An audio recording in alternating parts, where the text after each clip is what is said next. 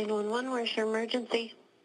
I need to get an ambulance. Where are you? Just over 4 years ago, CU freshman Gordon Lynn Bailey Jr. was found unconscious in the morning after a night of binge drinking in a frat house. Is he breathing? I don't know. He's not waking up. Gordon never woke up. His death led to the creation of the Gordy Foundation to raise awareness about student hazing and binge drinking. Part of this effort includes a documentary called HAZE. You drink to get drunk. So many of the images were provided from CU's campus, and it really showed the horrifying reality of Gordy's death. I think that this film will be really powerful in showing incoming students and students who are already in college how careful they really need to be. I don't think parents are aware of what their kids are being asked to navigate, particularly when they go to college.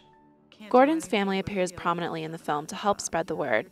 In other efforts to spread the word, HAZE has been seen at film festivals, but its official launch will be this Thursday when it is shown online. The film is also being shown in Helms Rooms 199 and 252 next Monday at 7 p.m. The hope is that by showing the film on campus, more students will get the message. Recently, the campus student group GORD also tried to raise awareness about binge drinking.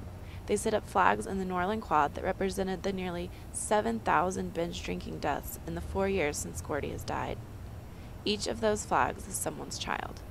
A mother losing a child can't do anything but feel like you've done a bad job. Your job is to protect your children. And I'll always feel a certain responsibility. The HAZE documentary asks the question, are you ready to wake up?